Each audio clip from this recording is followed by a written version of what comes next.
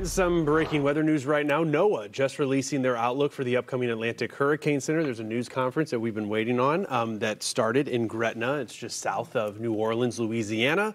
And forecasters, no surprise here, Marissa, calling for an above average season. There's a look at the numbers hot off the press. NOAA calling for 13 to 19 storms. Named storms. Of those, we'd have 6 to 10 hurricanes, and then that range of 3 to 5 for major hurricanes. This is an above average forecast when you look at the numbers, and overall on par with, I think, what we would expect, and not too far off from what we had from Colorado State University. And NOAA also supplements this outlook with a confidence gauge and a probability. They're saying that there's a 60% chance that we will be above average. There's also a 30% chance it will be near average, and then just a 10% chance that we would be below average, simply from a numbers perspective. This, again, just as a reminder, kind of a disclaimer that we've said too, these do not speak to landfalling systems. It's just the sheer number of storms that are forecast to form in the Atlantic Basin. But yeah, as you had said, another above average season. So take it for what it is. We want to bring in Fox Weather Hurricane Specialist Bryan Norcross. Bryan, I'm sure you're also looking at the numbers. And NOAA, of course, talking about the reason behind the forecasted numbers that they have for the season, citing a couple of things. One would be the end zone neutral conditions, a continuation of that. And then also looking at some of the sea surface temperatures, which in some cases are a little above average. Yeah, so it's a little surprising, honestly, the list they put there, talking about the Pacific and the El Nino, La Nina being in the neutral range. You know, that we know and that we expect. But they're talking about warmer than normal ocean temperatures in the Atlantic. Well, about half the Atlantic is not really much above normal. Now, the Caribbean is, and the Gulf of Mexico, part of the Gulf of Mexico is. So mostly the Caribbean might be the contributor to this. When you say the Atlantic, generally they mean the Atlantic Basin, which is the whole thing.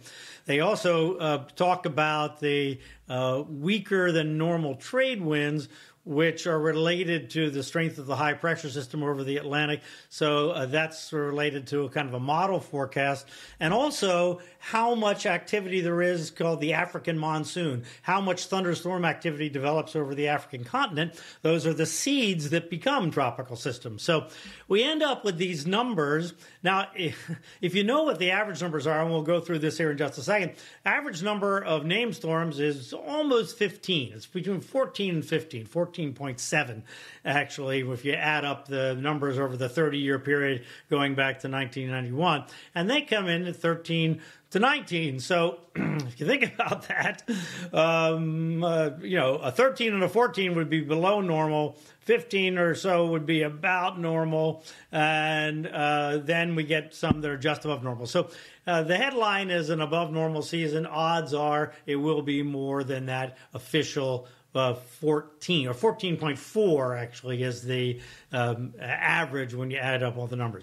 Hurricane 6 to 10, 3 to 5, as you said, these line up with the CSU forecast that we had. The CSU also gives us a range, but their top line numbers are just single numbers there. So there you see them. Interesting that the NOAA folks come up with kind of a lower number of hurricanes than the CSU folks if you take the midpoint there just a little bit. But anyway, we're talking about one number here or there. Now, compare this to average, and this is the point I really want to make, is, as I said, this is a 14. It's actually a 14.4, the slightest amount more would put it to 15. And remember, this goes back to 1991 averaging. And in the 90s, we just didn't have the technology that we have after 2000. So the odds are a storm, maybe two storms, didn't get counted that would get counted with the high-resolution satellites that we have now. So probably a better modern average is 15 or 16. So these numbers here are in that slightly above average range because we do have factors that are not really conducive out there this year. And when we look at last year, of course, we had 18 after that big forecast. If you remember, the forecasts were up in the 20s last year, but we had that huge gap in the middle of the year. So it was a super active year when the storms were happening. But there was that big gap that kept the total number down. But of course, the hurricane number was all the way up at 11 last year because the ocean and atmospheric system was very conducive when those storms could form. All right, let's take a look at what's going on out there right now. Here is the eastern Atlantic, and this is the water temperature difference from normal. And what stands out, of course, is you see this blue up in here where it's cooler than normal. But down here, this is really where the stronger storms track a little bit farther south. So the net out there is something kind of close to normal. So we're going to say that maybe with the dark colors, the cooler water out there, that this is going to be a slight minus on the numbers, holding the numbers down, at least not pushing the numbers up in any kind of big way. Here in the western Atlantic, though, you see everything is orange and red here. Everything is above normal, so we'll put that in the plus column. So we get the net in the Atlantic and a slight plus. Then we go over to the Pacific. El Nino or La Nina, well, it's kind of neither. If you notice in this box where we look south of Hawaii, that's the place that science has determined that if we look at that, we get an idea of the Pacific's influence on the weather all around the world. And one way is El Nino, that squashes hurricanes. La Nina encourages hurricanes. This year, things are looking more neutral, which means there won't be a big influence, means there's nothing to squash the storms.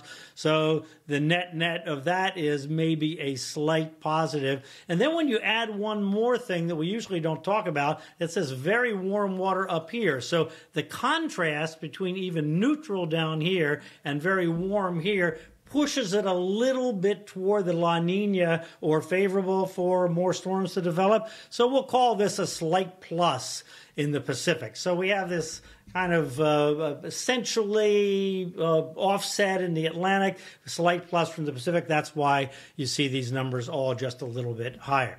In the Pacific right now, we have maybe our first system, 50% chance of something developing in that area right there, according to the National Hurricane Center. When we look at where that is, you see it's not this blob down here. It's this up in here, and some of the models really spin this up, but everything keeps it offshore of Mexico right now, but it could get the name Alvin if it comes together as some of the computer forecasts indicate.